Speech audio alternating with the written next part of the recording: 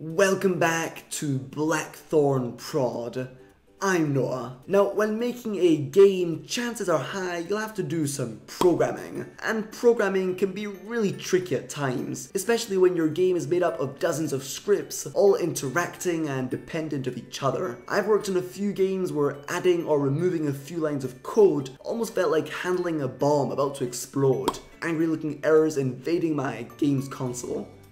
Now, of course, the more experience you have at coding, the better you'll be at making clean, efficient scripts. But in the meantime, especially as a beginner game creator, your goal number one is just to get things working. And as a beginner or even an experienced programmer, you'll undoubtedly come across apparently unsolvable coding bugs and error messages. And so in this video, I hope to help you out overcome these programming challenges with a couple cool tips and tricks that sure have helped me debug my code and get my games working smoothly. I write my code using Visual Studio and use the Unity game engine to bring my ideas to life, but almost everything covered here can be applied to any scripting editor and game engine. Just before starting, here's a big thanks to Pebble and Wisp for their epic support on Patreon. Okay, let's get started. So tip number one, and probably the most famous, is the rubber duck technique.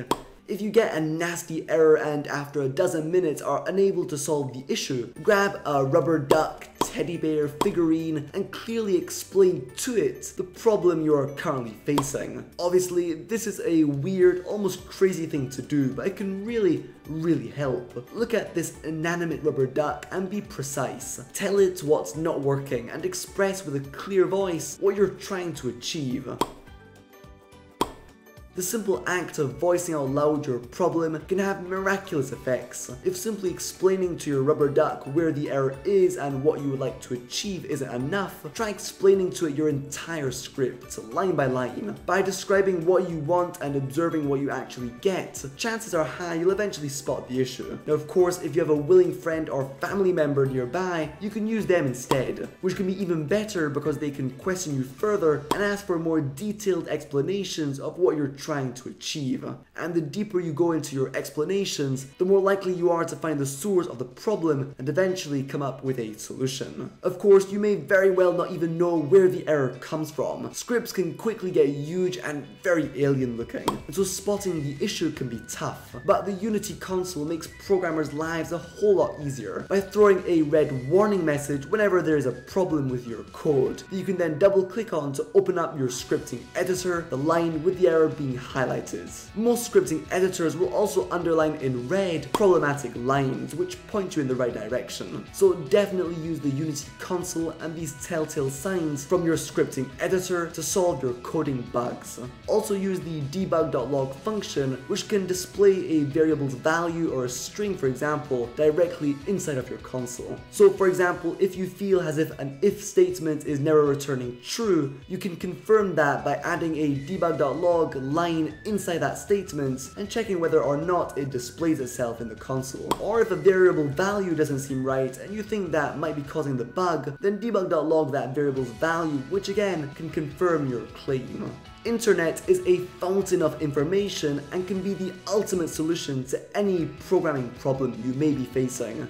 Almost every imaginable coding error has been faced and solved. Just type out your problem the best you can, and you'll almost certainly come across a forum page or a tutorial offering you a solution. Googling for answers is really a skill, and like all skills, with practice, you'll get better and better at finding ways to fix your code with internet. You don't need to clutter your head with a huge amount of coding vocabulary or learn by heart function names to be a good and effective programmer. You just need to know how to use internet and implement what you find inside of your own scripts. If you don't understand your problem and can't put it into words, just try typing out the red warning message you get in the console, and again, something will pop up, pointing you in the right direction. Also, don't hesitate to start a forum thread asking for help.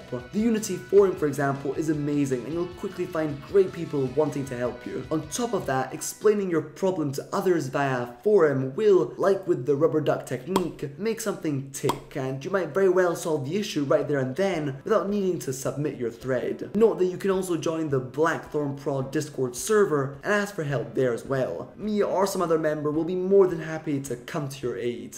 Next up, comments. To add comments to your scripts, simply add a double slash at the start of the line and you'll see that all words written after that will be a dull grey colour. If you want to write more than one line of comments, add one slash and a little star, and then close up that paragraph with a star and a slash. Basically add comments to explain what each part of your script does. If you have a chunk of your script handling your player character's movement, for example, add a comment above that chunk stating that fact. Your comment can be as detailed or simple as you want, and though it may initially seem like an extra annoying step, in the long run it will make a big difference. When you have dozens of scripts, each with dozens of lines of alien looking nonsense, having some plain English comments to quickly guide you through what each part of your code does is extremely helpful and time saving. If you also take a break from your project, coming back to it a week or more later with scripts all nicely commented out will be absolutely awesome. You'll be able to jump back in a lot easier without getting a painful headache.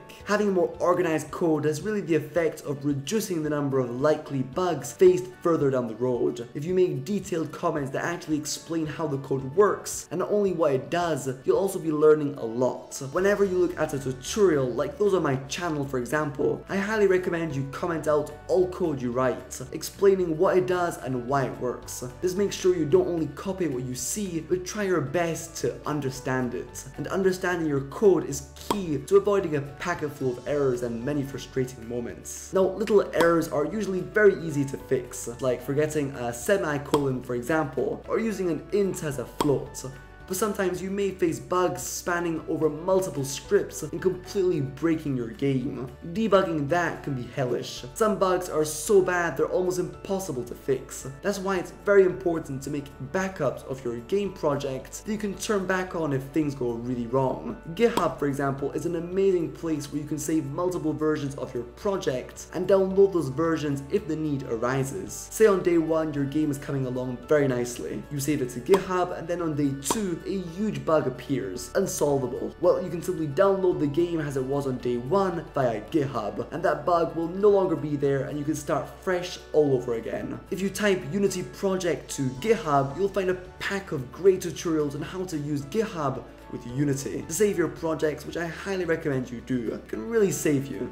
With that said, a good way to stop massive bugs from occurring is writing little chunks of code at a time and regularly testing your game, making sure everything is working well. Don't write huge scripts in one shot, especially as a beginner. It'll be a lot harder tracking down bugs, and when things don't work out right, you'll be stumped as to what to change. For example, when making a platformer controller, it's great to first get the horizontal movement working, test out in Unity, make sure everything is okay, and then move on to the jump, then the attack, and so on. Now, despite applying and trying all mentioned in this video, it's possible your code is still riddled with vicious bugs and errors. Either you're trying to make something way too complex for your skill level, or, and just as likely, you need a good break away from your computer or game project. Taking a break has helped me out tremendously. Countless times have I been stumped in front of a bug for more than an hour, forced myself to take a break, and then solve the issue in under 5 minutes. Trust me, having a pause can be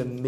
It gets you seeing your code in a whole new light, and errors previously invisible and confusing become crystal clear. Even 5 minutes outdoors looking at the sky can do the trick. And that's it. Those are my top methods I use to fix my programming problems and debug code. I would love to know which solution you find the most helpful and what you do to overcome coding challenges. With that said, if you enjoyed the video, don't forget to hit the like and subscribe buttons. Supporting me financially like these top supporters via Patreon would also be amazing. Okay, thanks so much for watching. See you very soon. Cheers.